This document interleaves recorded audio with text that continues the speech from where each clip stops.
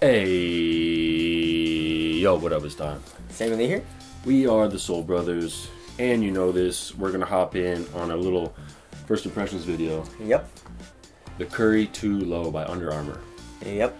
Sammy copped these. You put them on your feet, what do you think?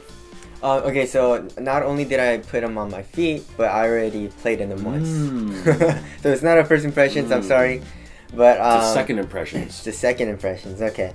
So everything about the shoe is the same as the regular ones besides the upper and that it's a low.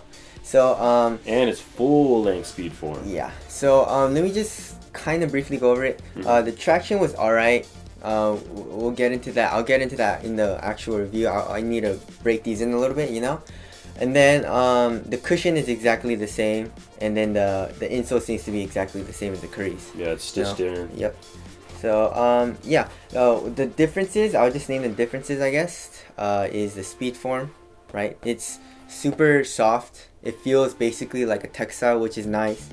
But I really did not enjoy playing these when I did. Hopefully when I keep playing these, I'll start to enjoy it, because Curry 2s are my favorite shoe right now to play in. But these lows, just this material is just super soft, and there was really no support in the forefoot area, you know. So I kept feeling my foot like kind of pop out, like right here when I'm doing hard cuts and crossovers and stuff like that.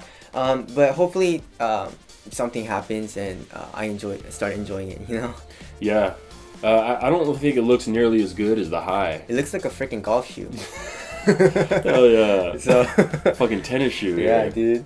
So these are the new Pete Sampras joints for you guys. Yeah.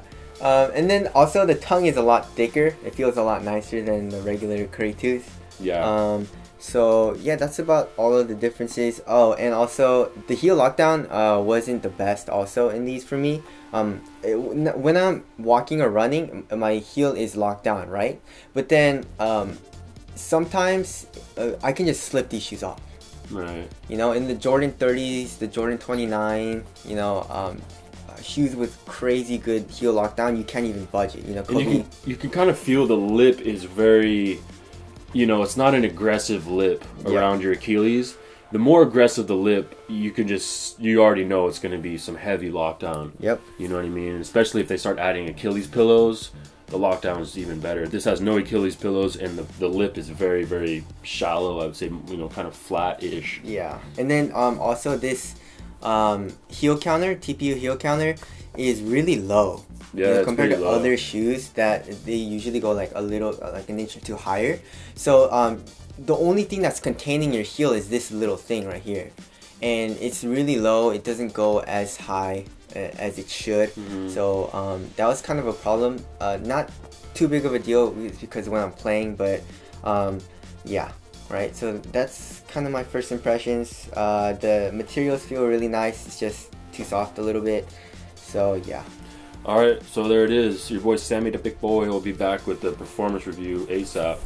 So this is Sammy's first impressions of the Under Armour Curry Low 2 Red. Yep.